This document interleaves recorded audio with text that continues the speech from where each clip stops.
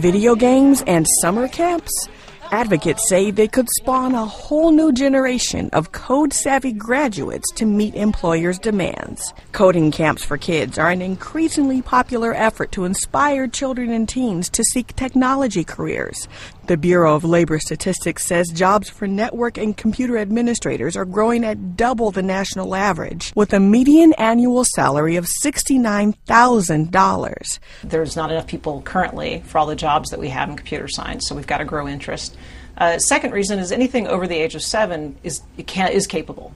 HADI PARTOVI founded Code.org. The nonprofit pushes schools to expand or increase programming classes.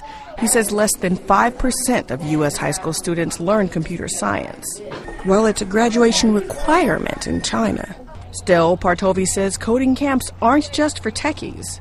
But it could mean you're a doctor and you're tired of entering the same data into a chart using paper and you want to write an app that does it for you. 10-year-old Eric WEESE is not yet thinking about his future career, but he is preparing for it. It's not the age, it's how much you practice at it and go at it.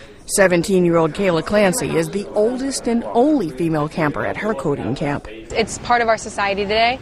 It's really growing and it's important. Like, every technology is used for everything, and coding is used for every type of technology. Experts estimate there will be 1.4 million computing jobs by 2020, but only 400,000 U.S. computer science students at that time. Coding camp advocates say it's time to get coding. Naya Hawkins, Associated Press.